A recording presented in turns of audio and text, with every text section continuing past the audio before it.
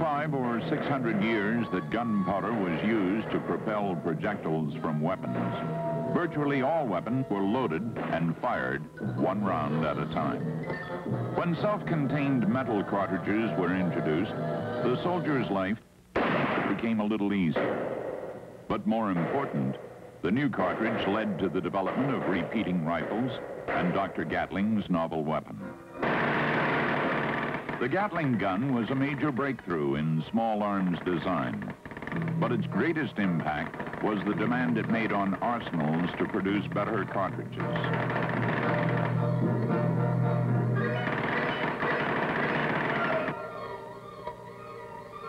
By World War I, ammunition manufacture had become highly mechanized. After that war, however, little was done to improve the technology. Consequently, the Second World War was fought with then modern weapons using cartridges produced on machinery designed around the turn of the century. In order for the United States to produce the small caliber ammunition it needed in World War II, 13 new arsenals had to be built. These same arsenals were called on again during the Korean action, still using the 50-year-old batch manufacturing technique. These plants, with their thousands of presses and people, supplied enough ammunition for the weapons of the day. Evolving tactics, however, demanded ever greater firepower from the foot soldier, as well as from crew-served and airborne automatic weapons. In World War II, a soldier could fire maybe 15 rounds per minute.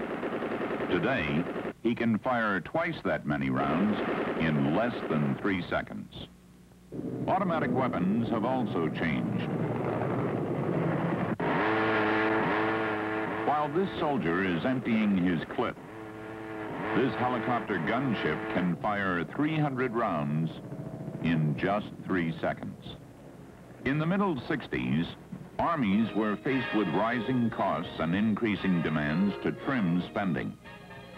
It became essential to close the generation gap between modern rates of fire and obsolete machinery. In the United States, under the direction of the Army Materiel Command, the Frankfurt Arsenal in Philadelphia undertook development of the Small Caliber Ammunition Modernization Program, or SCAMP, and with the help of industries such as Gulf and Western, the gap was closed.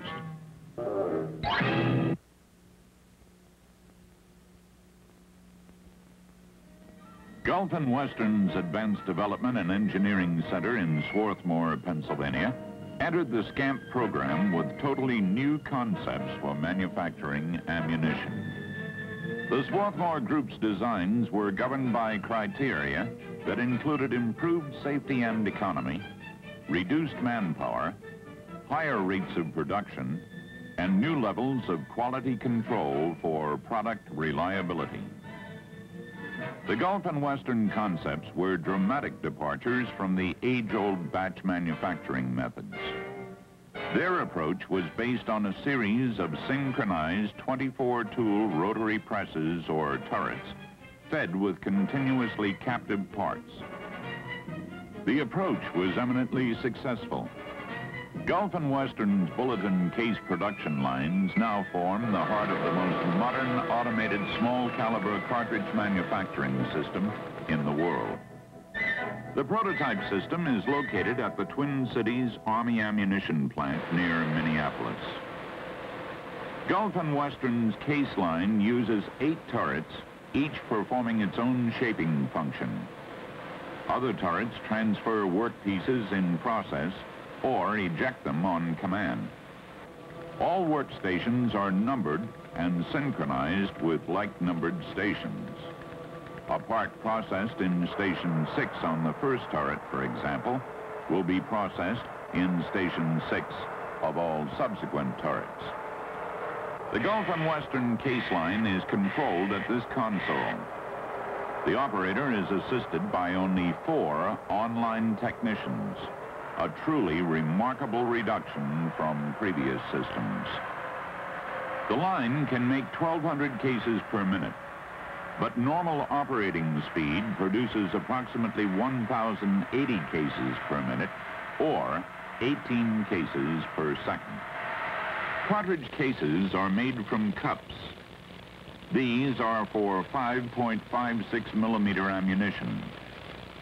Gulf and Western's lines are easily converted to other sizes by changing the tooling and transport system.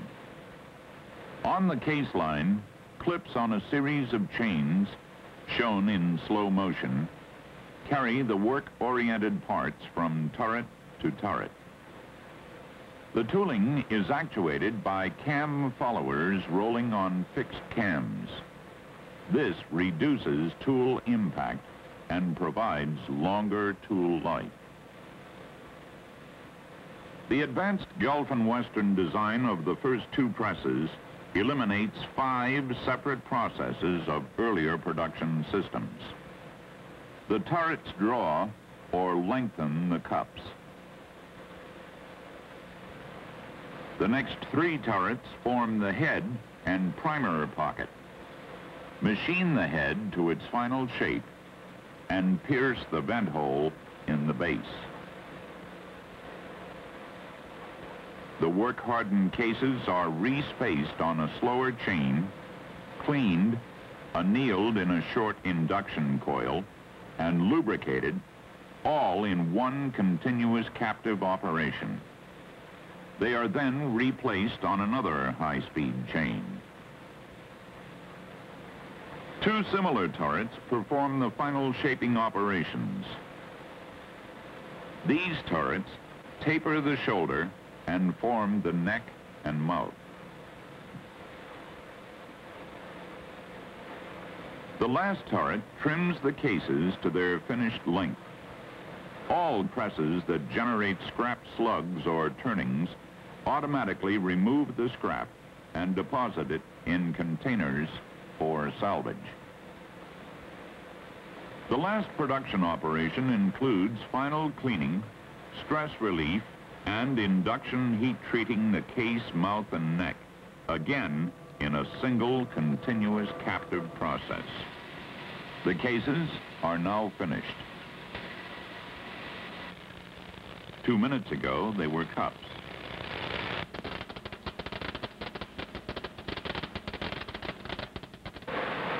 A unique feature of Gulf and Western's machinery is selective sampling of workpieces to monitor tool performance at any workstation without interrupting production. When a sample shows tool wear, the supply of cups to that station's number is immobilized while production continues at the other 23 stations. Only after several stations are immobilized is the line stopped to change the tools. Modular tooling itself is a breakthrough in cartridge manufacturing. It provides a more precise tool alignment that results in superior quality products. All tools and tool holders on a given press are interchangeable. A supply of spares permits quick tool replacement so that worn tooling can be repaired without interfering with production. Another innovative feature of Gulf and Western's lines are the turret simulators. After the tooling has been repaired and preset, these devices permit technicians to test the highly precise alignment by making actual parts in the repair shop. The Gulf and Western bullet line uses 10 synchronized turrets. It produces jacketed lead bullet assemblies at the same rate as the case line. Bullet jackets are also made from preformed cups that are oriented and distributed by a feeder that is synchronized with the turrets. Instead of clips and chains, the bullet lines use mechanical fingers to transfer the work-oriented work pieces between turrets. The fingers close on the work pieces to remove them from one turret and release them after placing them in the next.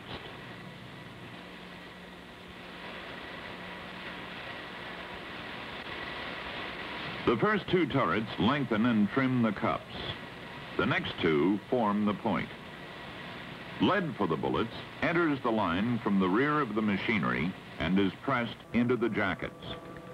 The bullet assemblies then move successively two turrets that form the back end of the bullet, or boat tail, inscribe the knurled cantilever ring for assembly with the case, and finish forming the boat tail. The final turret assures correct diameter. Bullet line tooling, like the case line, is actuated by cam followers.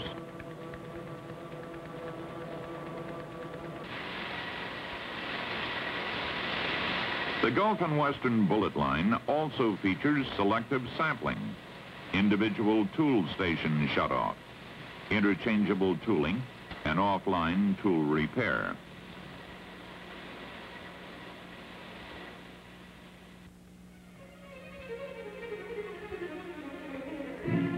This tool change takes just 10 seconds.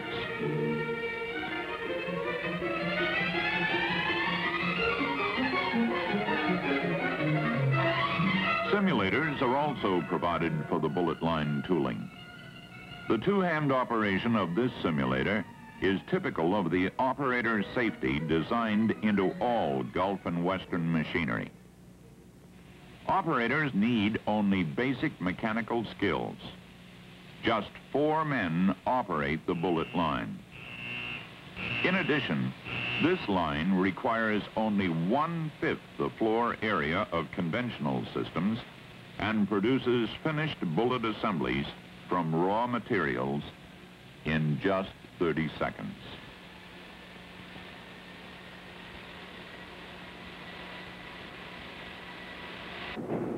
This is traditional arsenal machinery. These Gulf and Western turrets each replace one whole row of the old equipment. Old arsenals require heavy manpower. The Gulf and Western lines need 80% fewer people. Crank presses use violent impact forces. Rotary turrets use cams and followers that significantly increase tool life and make better products. Parts used to be moved by hand between many processes. Gulf and Western moves them in a continuously captive operation. Batch manufacturing creates inventories because processes operate at different speeds. All Gulf and Western turrets and processes operate at the same rate and produce parts from raw material in minutes instead of days. Tool repairs on conventional machinery take up to an hour. Gulf and Western tool modules are replaced in seconds and repaired offline without interfering with production. Fewer machines, less people, higher quality product, longer tool life, captive work, smaller facilities, no work-in-process storage, higher production rates. All these features translate into savings for the operating command. The case and bullet systems you have seen are the prototypes. They were built to demonstrate and prove out the capability of the revolutionary concept of high-speed, continuous process ammunition production. But they have served their purpose. Even more modern bullet and case production systems, which incorporate valuable changes gained from experience in operating the prototypes, are installed at the Lake City Army Ammunition Plant near Independence, Missouri. These production systems feature significant improvements in equipment, operation, and maintainability. The most obvious improvement on the case systems is the floor-level installation that simplifies equipment inspection and maintenance. In addition, the linear cup feeders have been replaced by more modern rotary feeders that are not only more reliable, but also eliminate one entire turret assembly used in the prototype system to control cup flow. Another important improvement is more efficient and flexible control systems.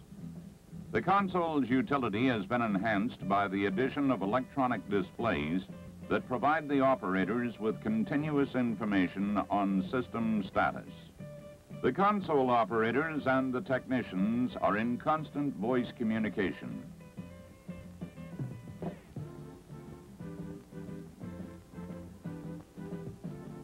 Tool module changes on the case system turrets have been further simplified to speed up replacement when tool wear approaches allowable tolerances.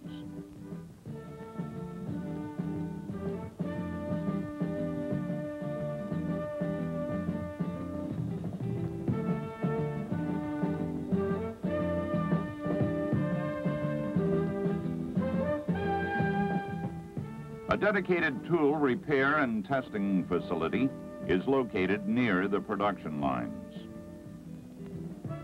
Here, the modules are disassembled, the tooling replaced, and the precise alignment verified in the appropriate turret simulator.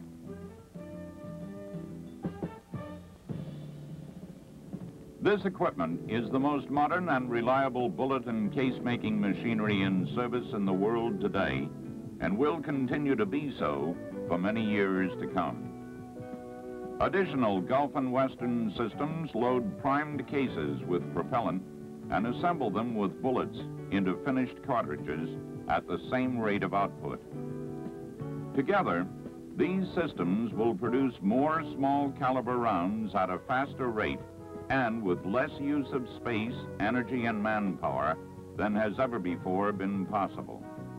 And when the cartridges are ready, they will be conveyed to Gulf and Western's automatic packaging lines, where they will be successively loaded in bandoliers, placed in ammunition cans, and crated.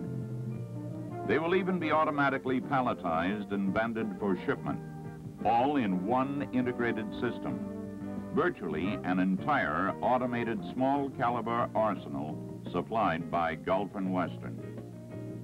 Gulf and Western, helping to fill the breach through modern manufacturing technology.